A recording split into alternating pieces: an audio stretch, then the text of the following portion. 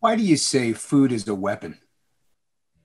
I didn't invent the phrase food is a weapon. I quoted Kissinger, who said so clearly in the 60s that we have to use food as a weapon.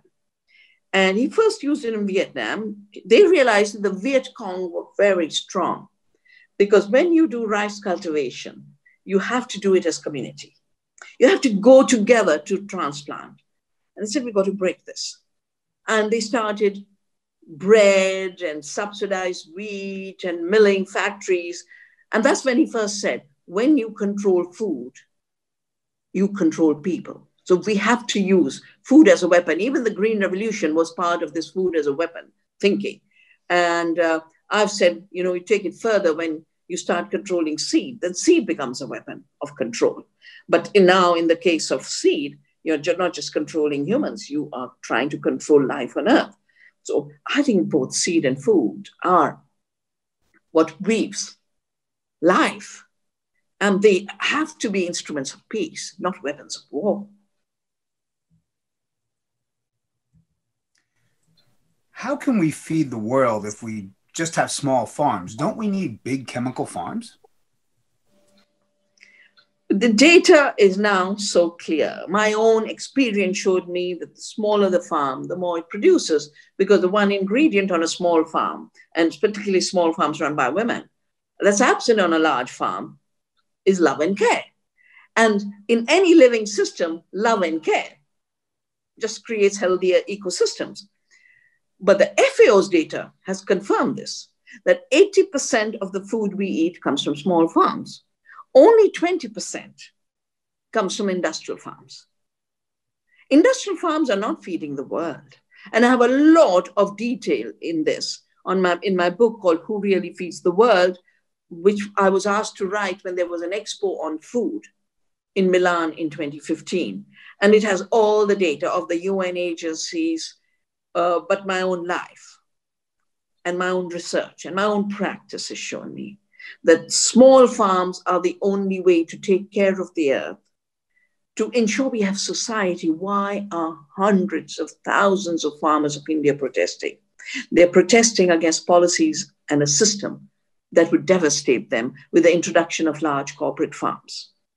And as they say, we are fighting not just for our survival, we are fighting for the soul and the soil of India, because without us, there's no one to take care of the soil. And it's when we take care of the soil, that's when we create an India, that's India, an ecological civilization. Otherwise, we will be like the Midwest, desertified, emptied out of its farmers, an empty countryside.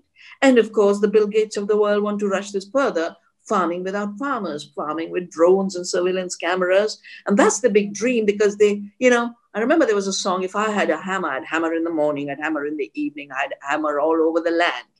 But now it is, if I have a surveillance technology, I'll put everything under surveillance. And that's a big part of the problem. They don't know how to do anything else. They don't know how to care.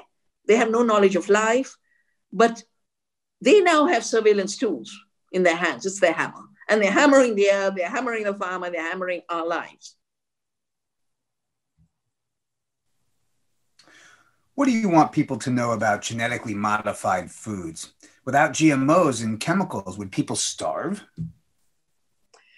People would have real food if we got rid of GMOs and chemicals. And we'd have more food because we'd have systems that allow small farmers to survive and they produce more.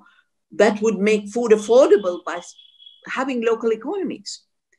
When I started to look at GMOs, I just finished my book on the Green Revolution, 84. I started about 86 maybe.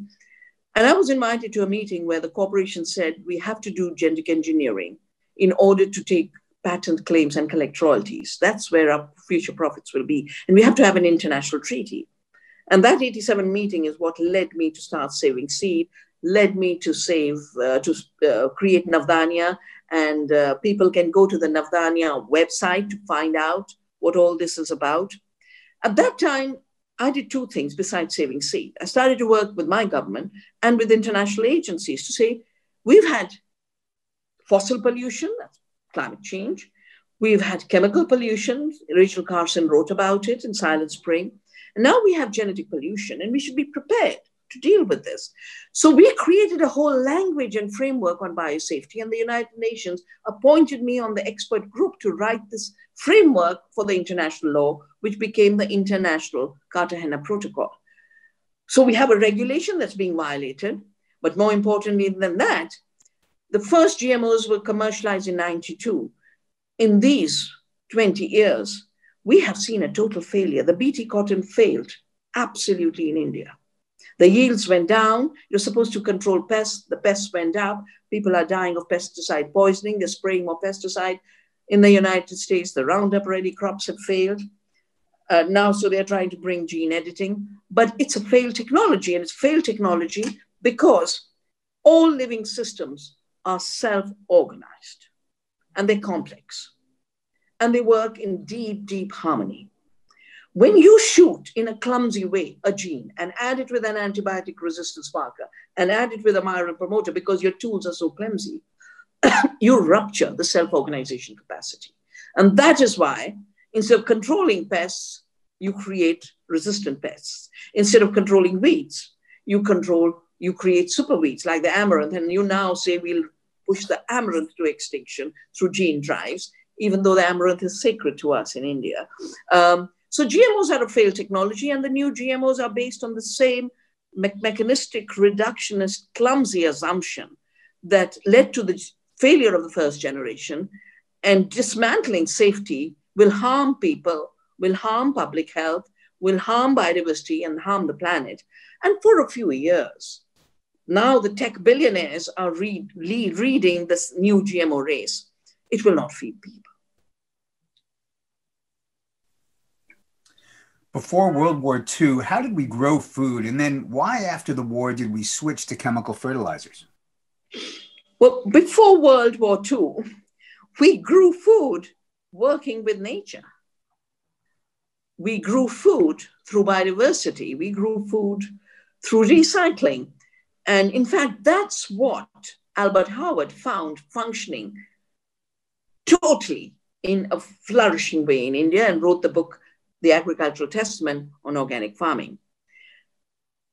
World War II led to the spread of chemicals in farming because the World War and Hitler's experiments in concentration camps were basically based on deploying a group of companies called IG Farben and their American partners. DuPont was involved, Monsanto was involved. The current poison cartel was totally involved in IG Farben. And the original work was to create chemicals to kill people. You know, the gases in the concentration camp are the ancestors of the pesticides. The explosives are the ancestors of the synthetic fertilizer. And I am so, so disappointed that Bill Gates actually has a whole chapter on how we grow things. And he is standing in front of a mountain of fertilizer and saying, this is the most important innovation, even though we know it's a very big part of climate disaster. That's him standing there. And he's celebrating Haber-Bosch. Haber-Bosch were part of IG Farben. And I think Haber's wife committed suicide because she could not tolerate the violence. So war chemicals became agri-chemicals. And then because of the power of these companies, and just remember, it isn't the case that here were German companies and here were American companies. They were together. The people were fighting, soldiers were dying, but the companies were working together with this experiment with them. And they were together in becoming the poison cartel that pushed chemicals in farming and created chemical agriculture, and then totally rewrote the curriculum, rewrote the science. Seed is an empty container. Soil is an empty container. Fertilizer is a fuel for plants which are a machine. I read every book that is taught when I was writing the Green Revolution book. And I said, how could we lose our way so badly? Because of a group of killers taking control of the very important source of what makes life, our food. And I think we need to take lessons from that for the period now, because again, a small group of billionaires are wanting total control Google now has a life sciences division. And they say, we've got to defeat Mother Nature. That mentality has brought us the ecological crisis, the health crisis, the democracy crisis. And 4 people declaring war against the earth are now being asked to offer the solutions. We have to energize our democratic spirit much, much more deeply than we are doing. What contribution does industrial agriculture make to climate change?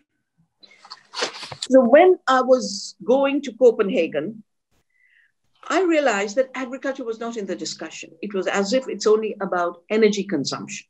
And do you get your energy from fossil fuels or do you get it from solar? And that was it. But the climate issue is the disruption of the metabolic order of the planet. It's much deeper than consumptive energy. So I wrote this book, Soil Not Oil, both because I could understand that the soil held the solutions, but the way industrial agriculture was being practiced was a big part of the problem. So I'll give you the figures.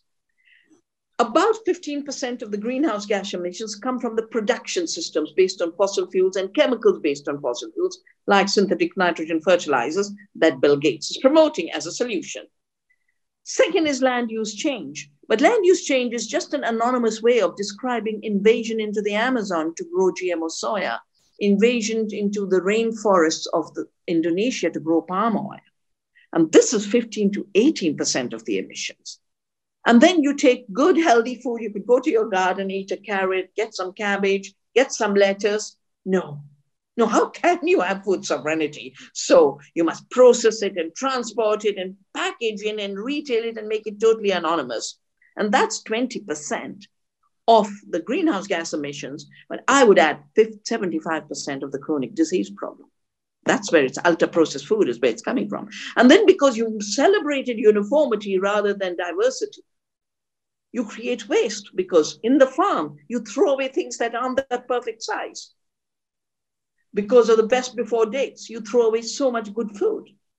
All of this is linked to the industrial globalized system. And an ecological regenerative system would not only get rid of this 50% emissions, it could actually draw down the built up carbon and nitrogen and solve the climate problem in a 10-year window. There's another little bit in this. I said, oh my gosh, Mr. Gates, go to 6th grade biology lesson, will you, before you write a book you're selling all over. But in this, he's saying, I can't believe it. Yeah, I come from the land of the sacred cow. And our cows don't stink. My mother gave me her cow shed to start the research foundation. And our cow shed didn't stink. You know, it's only factory farms that have methane emissions. Mr. Gates is trying to make us believe we have one container, he calls it the container. We have one stomach container, and therefore we don't emit methane. But the cows have 4, and therefore they emit methane. That's not, cows are meant to eat roughage. The roughage and herbs get digested through the 4 stomachs. But you feed them intensive feed and put them in factory farms, you're going to get methane emissions. Careful, you know, have you seen the stink when you go past a hog farm, a pig farm, a beef farm, a factory farm? That's where the stink comes from. So I hope some of you will hold a lesson on cows and show that the 4 stomachs are a blessing for the cow, not a methane emitter. Who wants to take control of our seeds through patenting, and why is this bad? Well, very clearly, I was at a meeting where the idea of patenting was laid out by the very same corporations that had worked in Hitler's time to create chemicals to kill, and then turned these chemicals into agrochemicals, which have continued to kill. The insects are gone, 83% insects are gone, the monarch butterfly is gone. They said very clearly in a 1987 meeting called the Laws of Life that we have to patent the seed and we can only do it through GMOs. And I said, but a patent is granted for an invention and a seed is not an invention. A seed is not a machine. And this is by the time we are through. It will be treated like a machine. It will be treated like a manufacturer. By the year 2000, every seed will be a GMO seed. No farmer will have their own seed. And we will define it as a crime if they save seeds. And that's what intellectual property on seeds were. That day, I decided to save seeds. And that day I said, no, I will work with my government to write laws that seeds and plants are not inventions. They are our relatives. So our law, Article 3J, says plants and animals and seeds are not human inventions, therefore cannot be patentable. So who wants to patent seed? It was the poison cartel. But the poison cartel has now dissolved into control by the billionaires. Today, Bill Gates singularly wants to control the seed. We have just done a new report called Gates to a Global Empire, because I found that the Green Revolution, which had created this monoculture in farmers' field, but taken all the diversity of farmers and put it in this consultative group of international agriculture research gene banks, and about 25 of them. So our rice went to Erie, our potatoes went to the potato farm, maize and wheat went to Summit in Mexico. This year, Gates has taken control of the public seed banks of the whole world. He's the single biggest donor. In addition, he was the brain behind the Svalbard Doomsday Vault in Norway. To call a seed bank a doomsday vault, for me, seed is about life. And our living seed banks are where we sow hope. So Gates is very much the new player who wants to control seed.